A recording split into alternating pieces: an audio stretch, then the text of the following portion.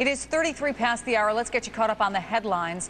More details on the Iraqi missiles launched at Kuwait today.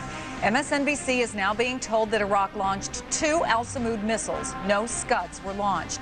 At least one of those Al-Samuds was intercepted by a Patriot defensive missile. The other may have broken up in flight. President Bush got a briefing on the war effort early this morning from National Security Advisor Condoleezza Rice. That was at least 2.5 hours ago he heard from her. The president is expected to get another briefing from Defense Secretary Donald Rumsfeld today, and he'll also be making more calls to world leaders. And a U.S. Army Special Operations helicopter made what's described as a hard landing in southern Iraq today.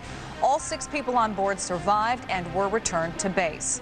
We'll recap the latest headlines on the Iraq crisis for you every 15 minutes. At the top of the hour, 15 after, 30 after, and 45 minutes after the hour, right here on MSNBC.